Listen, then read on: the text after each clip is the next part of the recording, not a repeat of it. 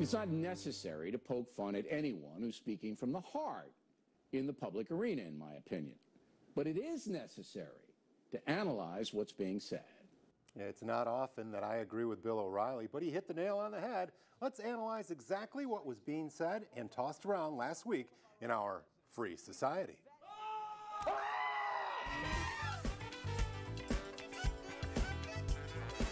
Looking for some feedback from this week's Say What, I really am. And the reason? I'm confused. Am I seeing and hearing something that is misogynistic, or sexist, or racist, or a little of all three?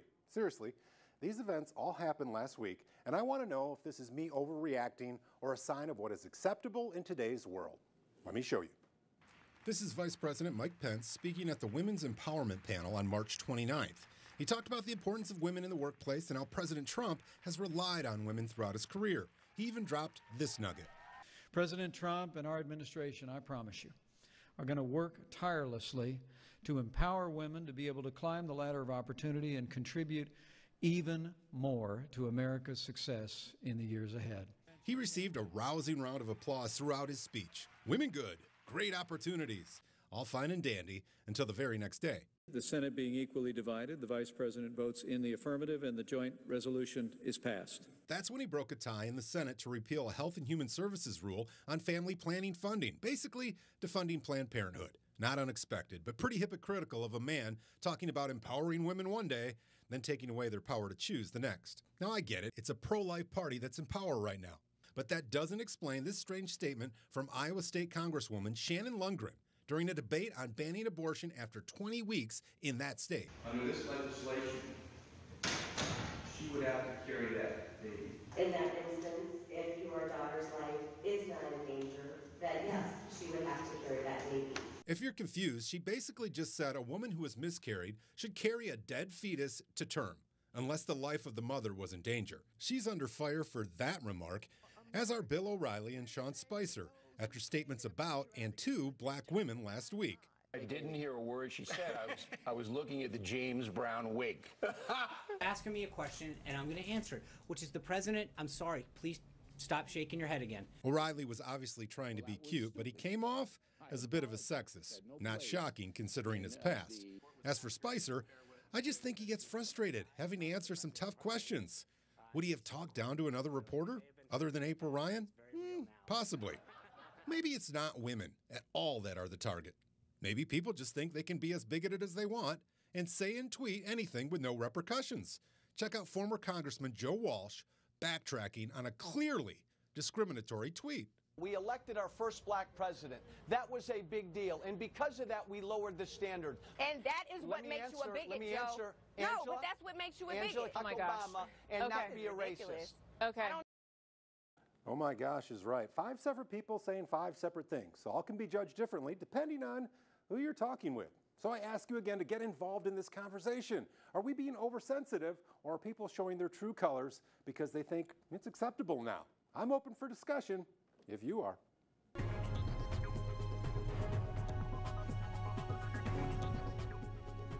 Well, we've had a beautiful day of it today across East Texas, and things remain pretty much the same now. Let's look outside right now in Tyler.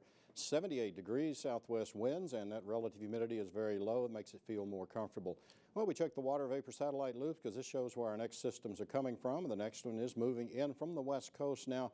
This time it's going to track a little farther to the north, so instead of having the severe weather like we've had the past few systems, this one will maybe bring us some showers and possibly a thunderstorm, but severe weather is not in the cards for East Texas, at least not this time around. Well, we are cleared out today, had lots of sunshine, and the temperatures did warm up just a bit. Now tomorrow there will be a possibility of some severe storms, but they'll be to the north and to the east, and nothing expected in East Texas. Here's your next 7 days, slight chance of some showers and perhaps a thunderstorm late Tuesday night, early Wednesday. Otherwise, sunshine through the rest of the week, and we'll have a slight chance of some thunderstorms early next week. Brian? Thanks, John. Looks good. Well, kind of good. All right. Generations of gamblers have tried their luck at the slot machine. Now casinos are betting on a new type of gambling game to attract millennials. Here's producer John Burnley. Virtually unchanged since the late 1800s, the old one-arm bandit is the iconic cornerstone of casino gambling. Play is simple and straightforward. But for those of us who've been raised on a steady diet of sophisticated graphics and interactive gameplay, these machines are going the way of the dinosaur. So in an attempt to stay relevant, the gaming industry is taking a gamble on new innovations to separate millennials from their hard-earned cash. And the prospective jackpot is huge. In a sea of slot machines, this game stands out in Atlantic City. Danger Arena is the world's first skill-based gambling video game. 21-year-old Vinny Santana gravitated toward the joystick. I'm surprised. I mean, there's something that even came into existence like this. This is awesome. Casinos are trying to hit the jackpot with the next generation. The Las Vegas Convention and Visitors Authority reports the number of visitors ages 20 to 39 dropped from 18.1 million in 2014 to 14.4 million in 2015. They do need to innovate the experience and entertainment. Gameco CEO Bryan Boes is designing these games specifically for casinos. I think that millennials and younger customers in general, we grew up playing video games, and video games are interactive and engaging in a way that slot machines just don't provide for that audience. The more skilled the player, the better the chance of winning. But it's also sort of a graphic novel that gives the story and characters in the game. Is this what makes it more interesting?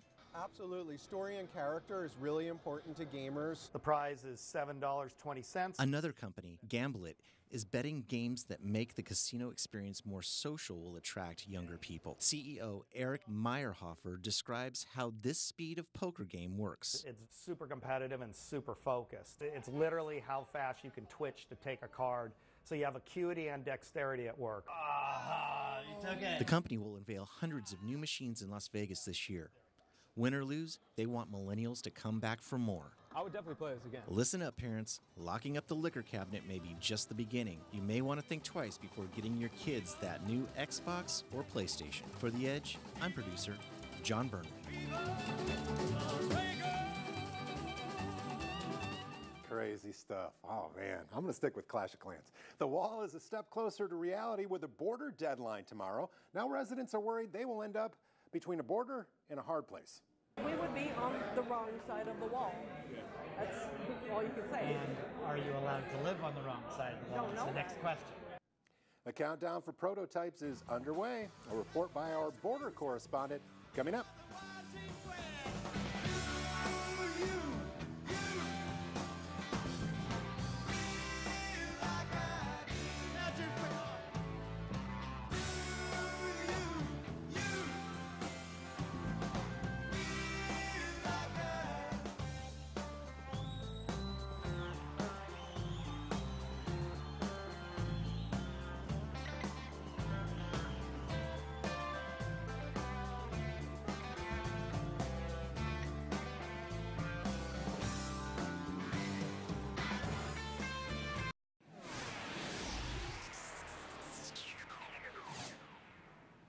The deadline to submit prototypes for President Trump's border wall is tomorrow afternoon at 3 o'clock.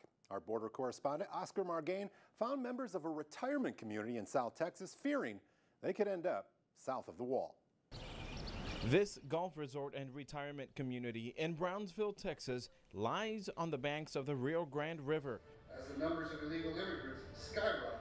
A meeting is happening here between Border Patrol and border landowners. I'm glad to see these meetings happen. Once a month, both sides get together to discuss issues. Will there be gates where there are no gates right now?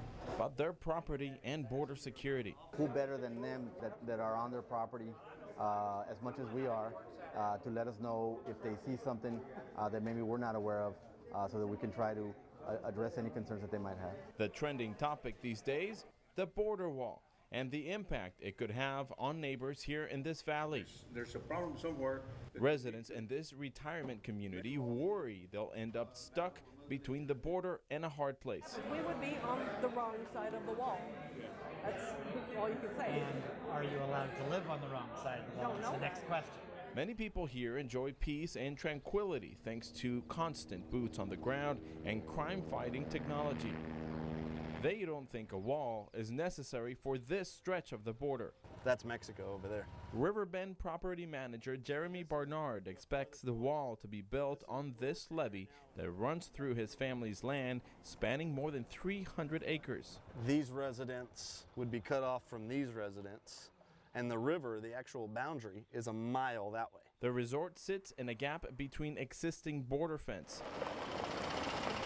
When the Barnard family bought the property in 2015, they quickly realized it was being used as a smuggling corridor and worked with Border Patrol agents to secure the area. We realize there's something that needs to be done. The question is now, how do we help solve that issue without affecting our business? The Barnard family realizes the government could seize the land through eminent domain. They hope the feds will come to the table and start a dialogue with them before purchasing any land. We would love to have this conversation tomorrow and get it sorted out. And until a version of President Trump's wall is finalized, everyone is waiting for clear answers. Barnard has extended an invitation to President Trump to come golf with him. He believes they can both find common ground. After all, they're both businessmen who own golf resorts, and they both want border security. In Brownsville, on the Texas-Mexico border, Oscar Margain reporting. Nice shot, Oscar. If you would like to read more about the wall construction, we have a recommendation from USA Today. You'll find out which companies would most likely work on the wall, how long it may take to build, the cost, what it may look like, and a lot more. And feel free to give us a recommendation we should share with East Texas. We love them. You can always get our attention. Just find the hashtag EdgeNation. Tonight, another heartwarming story about a cool dad. I'm definitely a better dad because I include my kids in my activities, in my passions. Find out what inspires this guy to try and crush world records with his family. Right by his side, it's another of producer Libby's favorites. Stick around. Oh, and when the kids are old enough, we're gonna teach them to fly.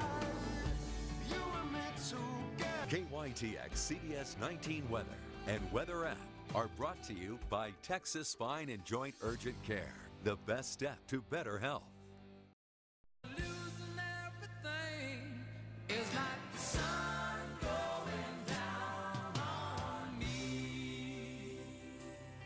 Nice shot. Good job, guys. We often hear about parents pushing their kids into sports for all the wrong reasons, but tonight a parent literally pushing and making it a family affair. This is a cool story here. Here's Jason Bristol from our Houston station. When he goes for a run, Cal Neff rarely goes it. You see the flowers, Holly? Alone. Cool. His pint-sized partner is Holly, his 2-year-old daughter.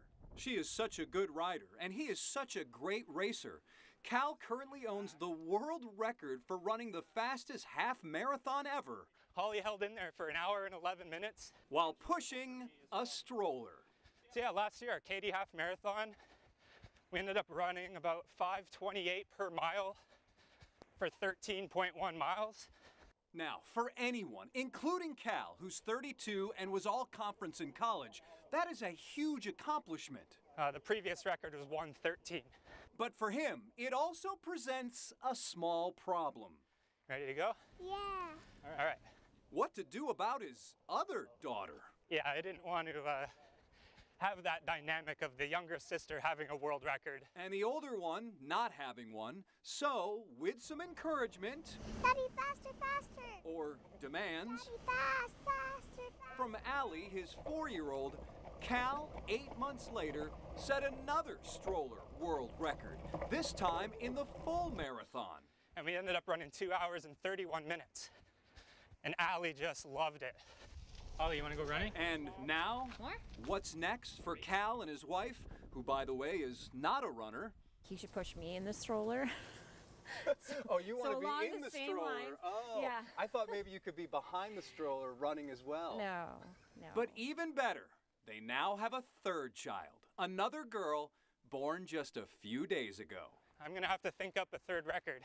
Thankfully, Cal still has time to figure it out. After all, time It's what this is all about, spending as much as you can with your kids. I'm definitely a better dad because I include my kids in my activities, in my passions. Easy to see why this is the greatest run of Cal Neff's life. Plus, he did like the whole interview short of breath. Pretty cool. What a run for him. Here's what he could be doing for a third record. He has a sister who is having a baby, so he may attempt a double stroke. Wow, pretty awesome. Well, in an age when many bookstores are struggling, a unique move in Dallas to keep them alive. It's called lit bait, as in literature bait. We trick you into come here, now you have the book here, have a look. The slogan, you fell for the bait, now fall for the book. How provocative posts are getting people to read again in 2 ticks.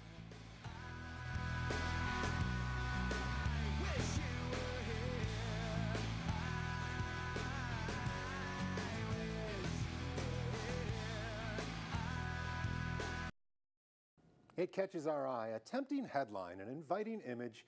You don't have to scroll far through Facebook to find clickbait. But a bookstore in Dallas, Bishop Arts, is doing something different with it. Here's Jason Whiteley.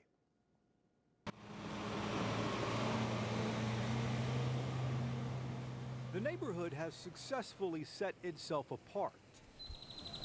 But there is a bookstore in Bishop Arts now getting international attention. In 1 week, we got CNN, then it was BBC. BBC was just like, boom, like everywhere. The Wild Detectives on West 8th just celebrated its 3rd birthday. An independent bookstore with a bar and a novel idea. We trick you into come here, now you have the book here, have a look. They fool Facebook users into reading. Call it clickbait to the classics. Here's an example of a headline. New synthetic drug is turning Londoners into violent maniacs. That links to Dr. Jekyll and Mr. Hyde. And this Italian politician makes Trump look like a saint. That goes to The Prince by Machiavelli. Romanian man discovers shocking fact about garlic. That's Dracula. The slogan is, you fell for the bait, now fall for the book. It's called lit bait. Lit like literature. This campaign was just for September, but it has taken off recently, even made international news, and increased web traffic to the store's site by 14,000%. Teenage girl tricked boyfriend into killing himself. Romeo and Juliet is behind that one. In an age when many bookstores are struggling and so much time is squandered online, Wild Detectives is onto something, using provocative posts to return people to reading. I don't know about that one. I don't know about that one. Sure, people are reading, but it's pretty shady. All right. Tongues are literally wagging over this Guinness World Record attempt. See what we mean in 2 minutes. No clickbait. Promise. Before we go, a story from our Don't Try This at Home or You Might Cut Off Your Tongue file. Yeah, Zoe Ellis appeared on the Guinness World Records Italian show, beating her own world record, stopping electric fan blades with her tongue. She did it 32 times in 60 seconds. Look. 1, go.